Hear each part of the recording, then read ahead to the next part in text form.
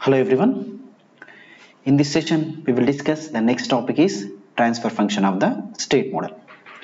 So generally you know the state model that is represented in x dot equal to ax plus bu and the output of the system that is cx plus du. So from this we will find out the transfer function. So from the above formulas we will write the transfer function of the system like this. From the above equations,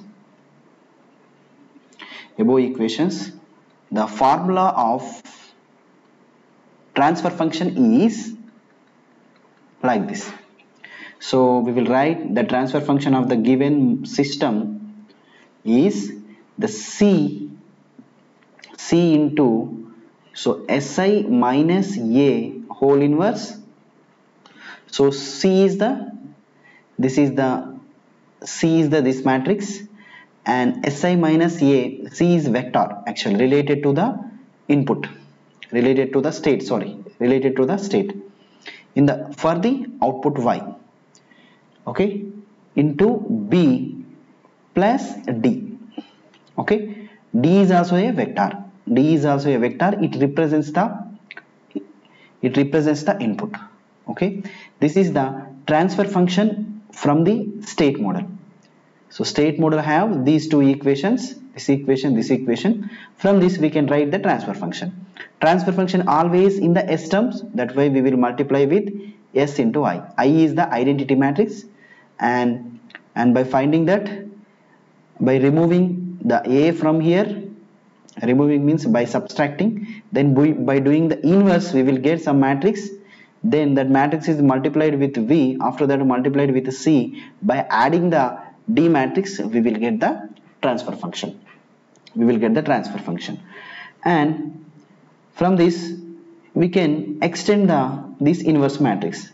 The extension is like this. See, generally any inverse matrix is like this: adjacent by determinant, adjacent of Si minus A by determinant of Si minus A. So adjacent of this matrix by determinant of this matrix with B plus D. So here what this Si minus A represents. So generally if you simplify this, the denominator term is the Si minus A, okay. So we can write in this form, numerator and denominator form. So here in transfer function, what represents the denominator? Denominator is the characteristic equation that represents the poles. So numerator by denominator, what the denominator represents? Always it is the characteristic equation. So therefore by denominator is equal to 0, here the denominator is this term. By equating 0 we will get the characteristic equation. So by solving these characteristic equations, generally what we will get? It will get the poles of the system, and we will get the poles, or the another name is the roots, and the another name is the eigenvalues. So we will get the eigenvalues.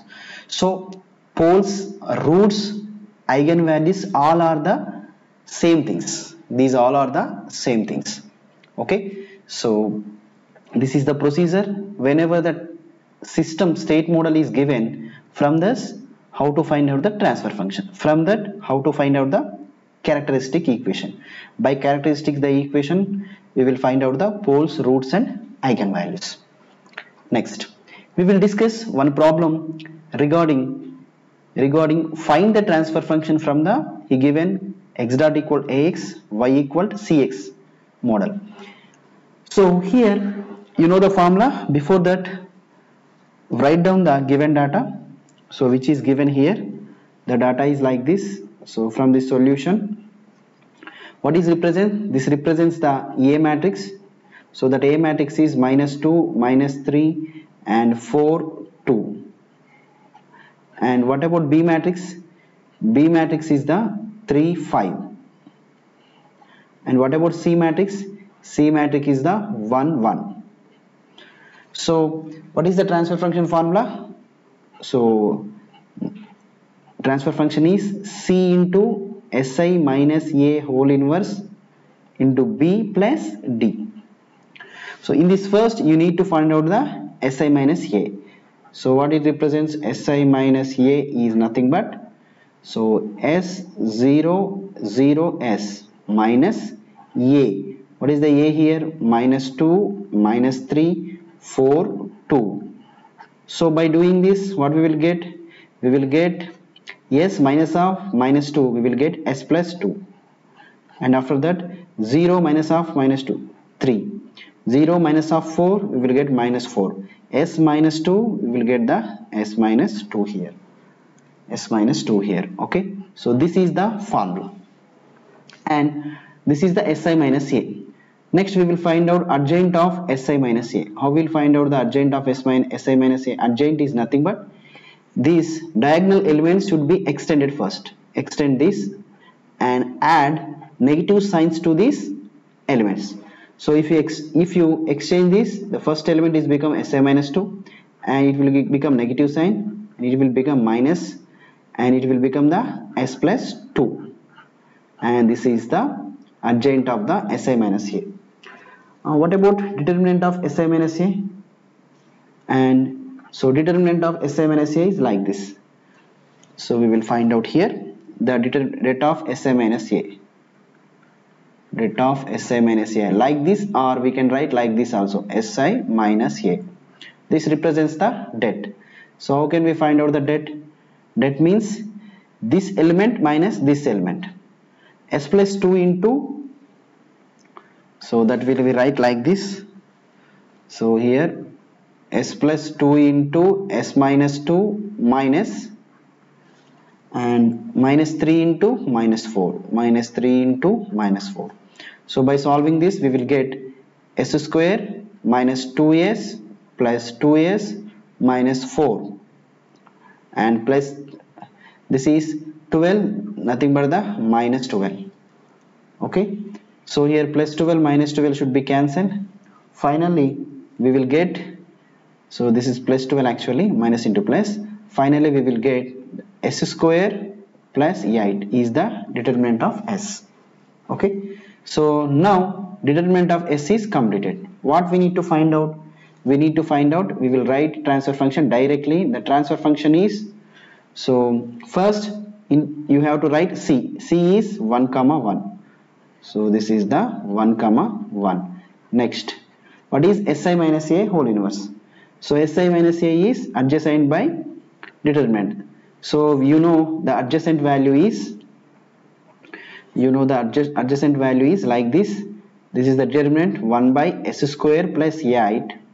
And what is the adjacent matrix is S minus 2 minus 3 minus 4 S plus 2. S minus 2 minus 3 and 4 S plus 2. 4 S plus 2. And what about remaining? What is the D matrix? D matrix is, so there is no D matrix. What about B? B is 3 comma 5. So you should write the 3 comma 5. You should write the 3 comma 5. So we will solve this. So just do the multiply both these two. What we will get? We will get, this is 1 comma 1 and this is the 1 by S square plus 8, and the multiplication is like this. S minus 2 into this element into this element.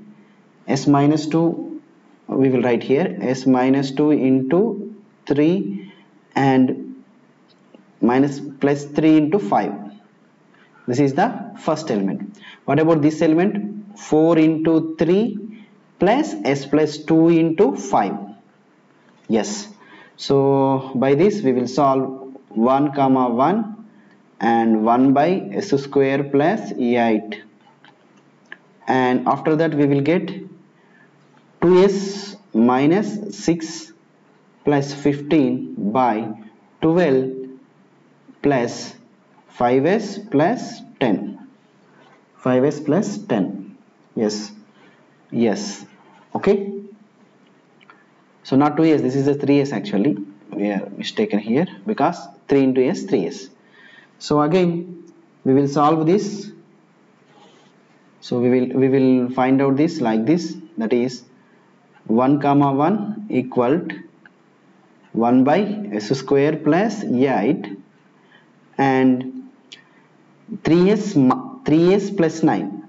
The upper is 3s plus 9. What about below? This is 5s plus 22.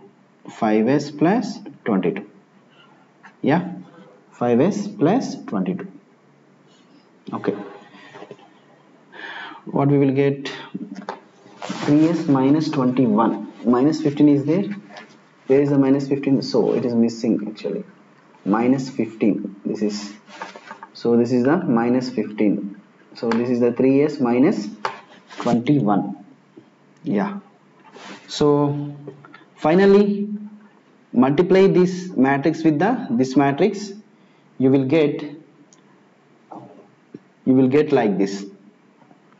1 by s square plus 8 into, so this is 3s minus 21 plus 5s plus 12.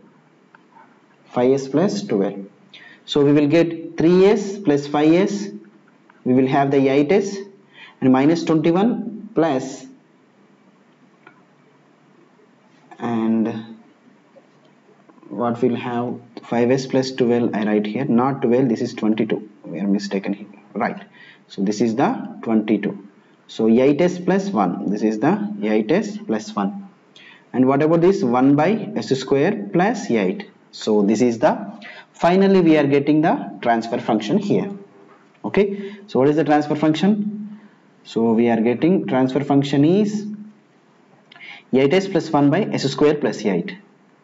8s plus 1 by s square plus 8. So this is the transfer function. So what is the characteristic equation? Characteristic equation equal s square plus 8 equal to 0. Okay, from this how can we find out the poles? S square equal to minus 8, and from this s square equal to we can write j square 8. So from this s equal to plus j root 8 and minus j root 8, plus j root 8 and minus j root 8. We have the two poles. The poles is like this. How the poles arrangement? The poles arrangement is in the s plane. This is the plus j root 8 maybe. This is the minus j root 8. This is conditionally stable system, right? And so this is the procedure to do whenever he is given the transfer function in state model. So this is the procedure to find out the transfer function for the state model. Okay, I hope all of you understand this session. Thank you.